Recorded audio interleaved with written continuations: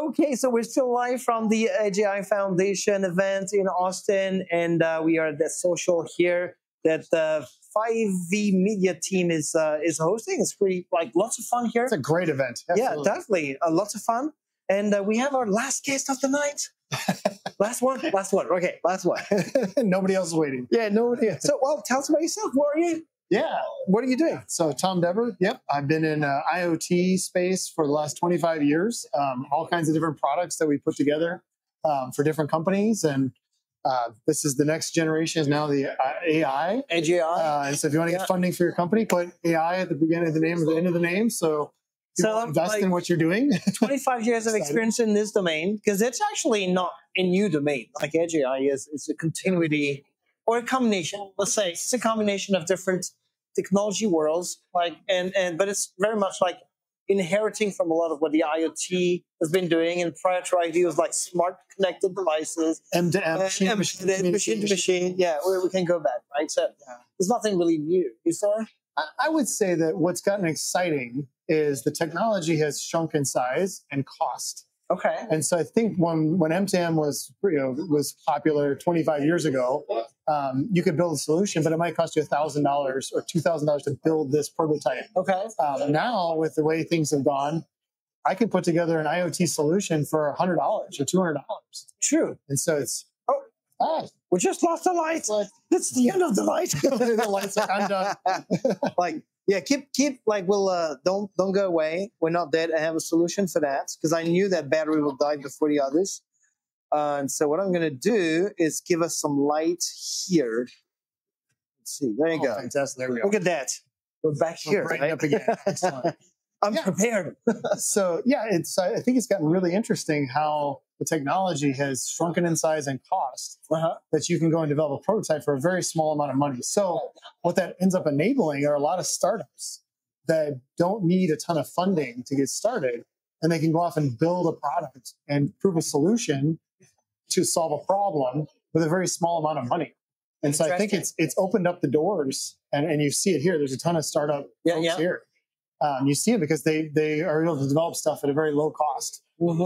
Interesting. That's interesting. But do you think the customers are ready to make the move and evolve? Because things are evolving pretty fast. You're talking about, the price and evolution of hardware. But like most of the customers that would be potentially using these solutions are evolving more slowly than this technology. You see what I mean? Especially in domains like industrial automation, and we have lots of and there's also the notion of regulations that will impose systems to have been existing for some time before they use to be put in the hands of consumers, or So do you think there's going to be a gap between where things are at in terms of the technology capabilities and when we're going to see actual solutions leveraging? It's an adoption thing. You're exactly right. So the way that they've been doing stuff in the past that has worked and is validated and they're supporting, they don't want to change. Okay. And so you have to show them a fundamental difference that will change the outcomes, either a business outcome or a technology outcome, could be either way, that will change how things are managed so that it makes it easier, faster, cheaper, more efficient. You have to prove that point. ROI, right? You have to prove an ROI. So you have to have a business problem that you're solving with technology. But I think the fact that it's got a lot cheaper actually makes it easier for you to prove the solution out and build something with, very quickly and very efficiently. But then adoption is still going to take time because now you've got this new thing. And when you talk about AI, you're talking about LLMs or something like that. Now you've got something that's not quite as understood. Pretty confusing, actually, if you ask me. Do I want my machine to make some decisions about what it's doing on its own? Yes. Well, I want to make sure that at least it has some guardrails so that it doesn't go outside of boundaries that I set. And we worked with medical devices and industrial automation, putting AI into them, but making sure that from an embedded perspective, it was bounded.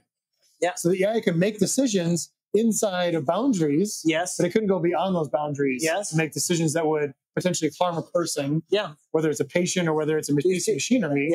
They can't make a decision that could do You're that. saying there's a more basic piece of software that would actually limit the super smart piece of software? That's right. That's right. That's what it is, right? Instead of those boundaries. Yeah. It's something that has to be done. Right? It has to be contained in some way. Yeah.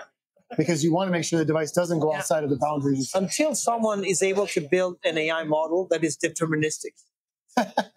You see, like we had this like long debate like 10 years ago about what is real time. And this notion that a real-time OS was to allow you to have software that was deterministic. So whatever the situation and the parameters, the output would be known. Yeah. Right? What I've seen is the technology is getting to the point where you can put two different processors in a system. So like Arduino is one of our customers. Yeah.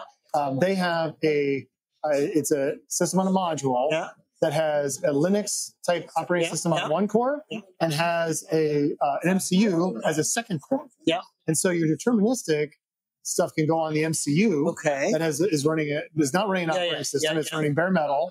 It's very deterministic and runs in that big, loop. But then you have a Linux based system that now you can do the graphics and other things that are mandatory. Yeah, fair. Okay. So you just separate the two out. Yeah. And it's low enough cost that you can do that. But what do you run AGI? So you run the AGI on the Linux box. On the Linux part, right? So it's not, you could run on the microcontroller as well. Yeah. But again, if you want absolute deterministic, you're probably not going to run AI. Yeah, because the nature of the models themselves and the way they've been developed is that they will lend to a certain level of accuracy on their inference. Yeah. Right? And you decide what is that level that is good enough. Yeah. Right? And the boundaries as well. And setting up, and the boundaries. Yes. And setting those up so that if it is a deterministic system, it's got time slots. And so the AI can operate inside of a time slot, but that's all it gets. Yeah, totally. It has to be done at that point. Yeah, we're discussing earlier with someone she's a teacher at John Hopkins. Like she's focused on robotics. And we're talking about the notion of making these AGI models like more specialized, even tinier, getting them to have a level of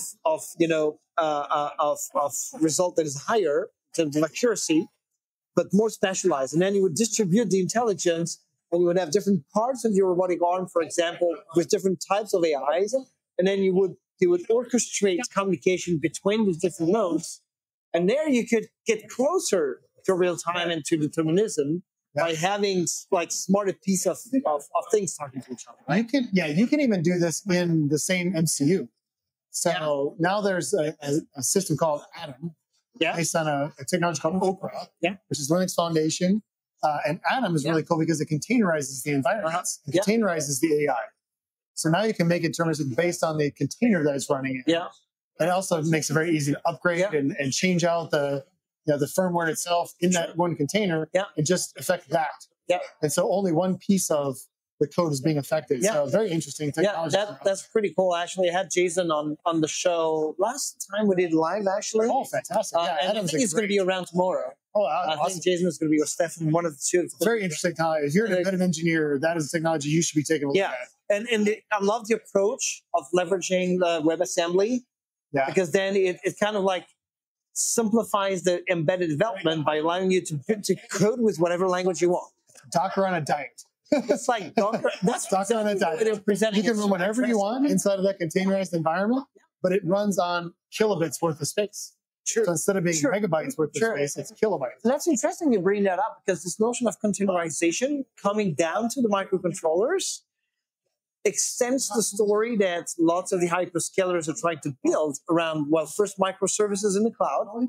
Now we're saying with Kubernetes clusters and Docker containers, the ability to bring that to the edge, heavier edge to start with. Yeah. But now you can start saying maybe an app model that could span across all of these platforms, and you can have a distribution of your system or intelligence that will span across all of that, right? So you'd be able to say, hey, I'm going to read from that vibration sensor, deploy that piece of software down there, and it's going to communicate with that one here that does inference and vision plus that, and then send the data out to some other microservices doing something else, maybe in the cloud, maybe in another place.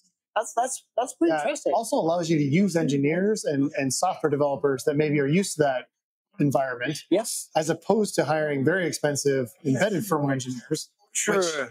I don't know. I've been to Brent's universities with Arduino and the education side of things. Yeah. The kids that are in university today do not want to be embedded engineers. There's very few of them that actually want to be embedded firmware engineers. They love cloud services. They love micro environments that can operate in. Yeah. They love the higher languages, but they don't necessarily want to go and program in C. They just don't want to do that. I grew up on Fortran, Pascal, then C. Yes, we all like that's what it is. And so, I don't actually program in C++. Like I stayed in C, but they don't want to do that, right? They want to use the languages that are easier to build things and quicker to build things. Sure. I can see that. And actually, I don't think they've been teaching many classes.